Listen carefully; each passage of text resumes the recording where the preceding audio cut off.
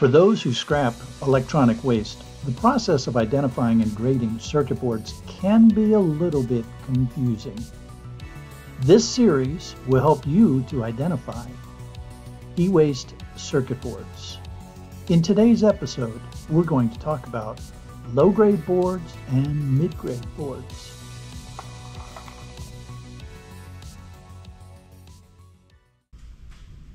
To understand the discussion of low-grade versus mid-grade, there's essentially two things to ask yourself.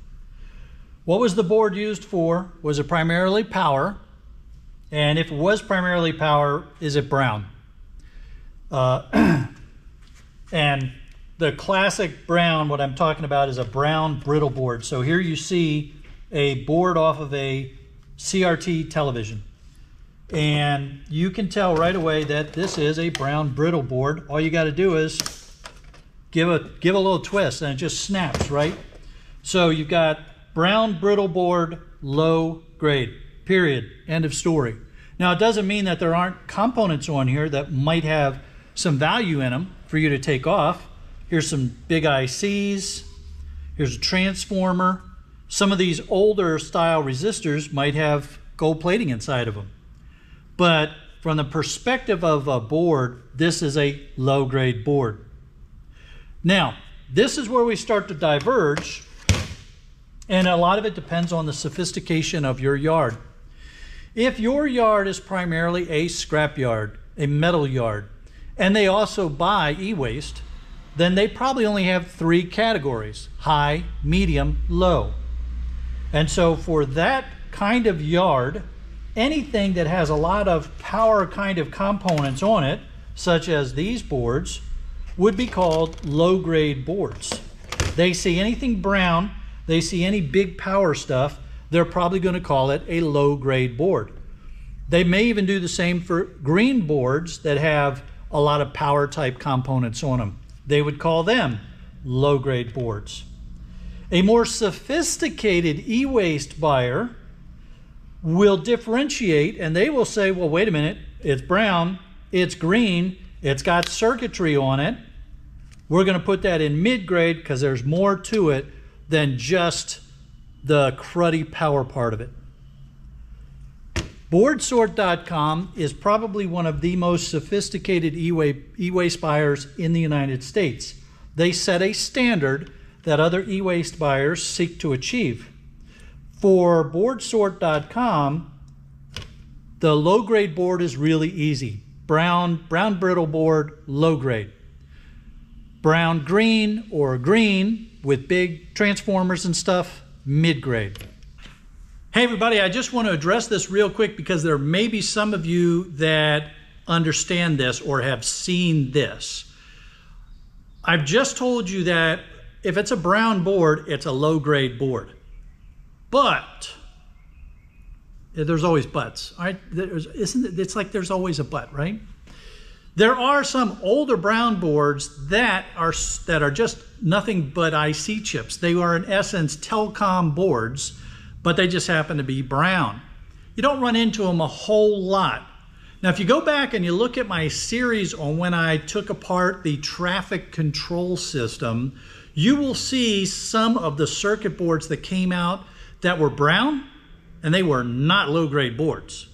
So in your older high-end electronics, you may find brown boards that are telecom or a higher grade than a low-grade board.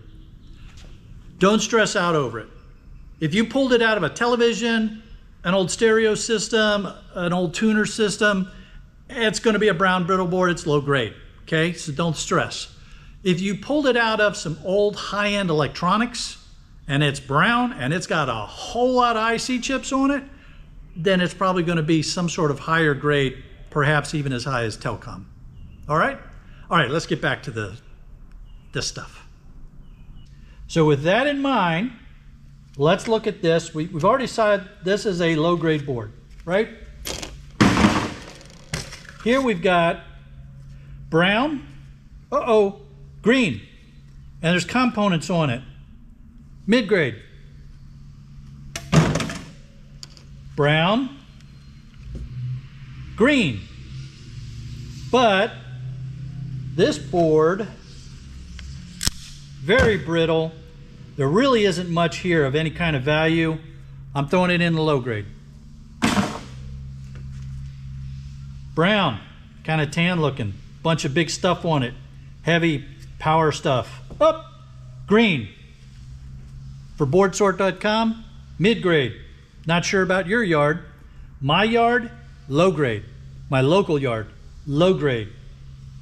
Boardsort.com, mid-grade.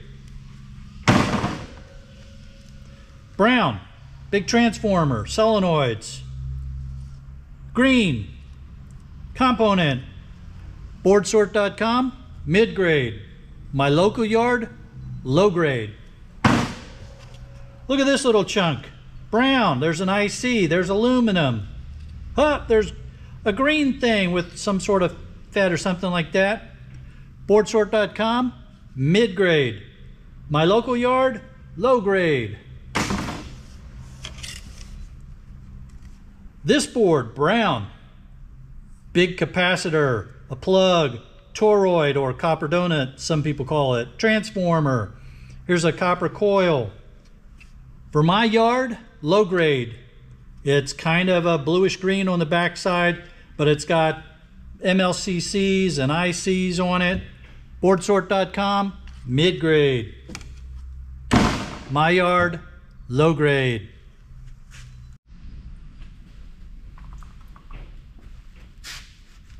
So now we cross into the green boards. This is where I think a lot of people can start to get confused. You look at the board, it's green on both sides. That one's blue. This is green on both sides. This is green on both sides. And it's got big knocking power stuff on it. Now again, I have to emphasize, this is so important. You have to know your buyer. Boardsort.com, one of the most sophisticated e-waste buyers in the United States. For them, green on both sides. Big components on it, it's mid-grade.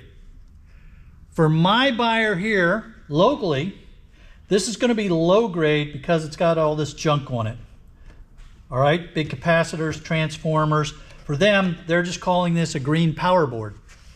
I have another potential buyer not too far from me.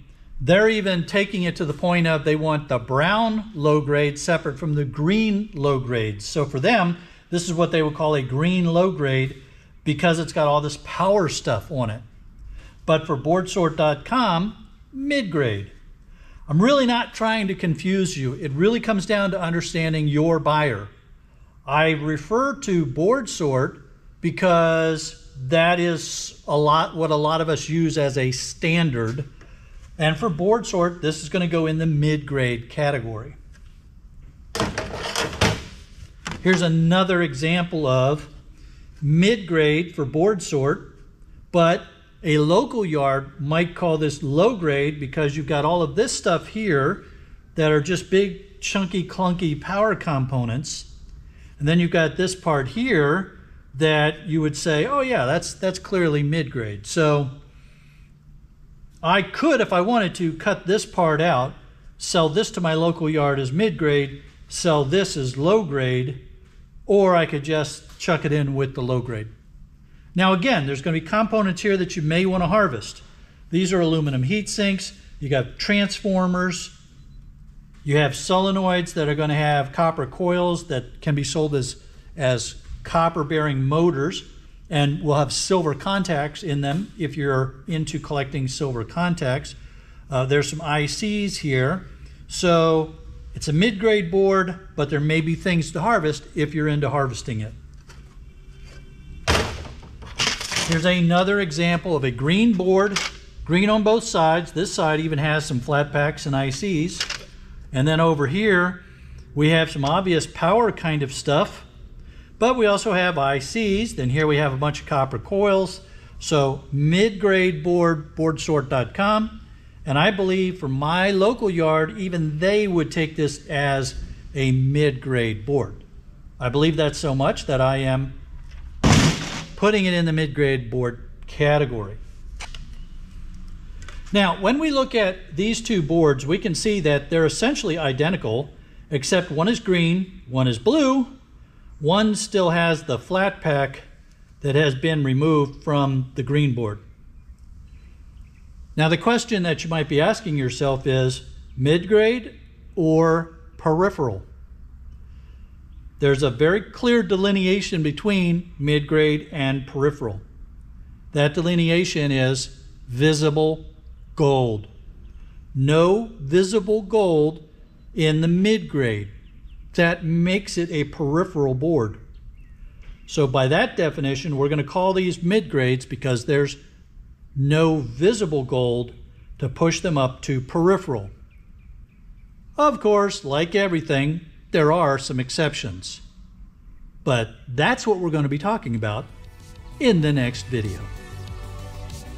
This series is dedicated to helping scrappers identify printed circuit boards so that you can make the most money when you sell your e-waste.